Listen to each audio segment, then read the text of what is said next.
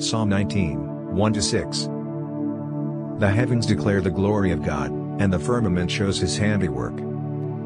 Day unto day utters speech, and night unto night reveals knowledge.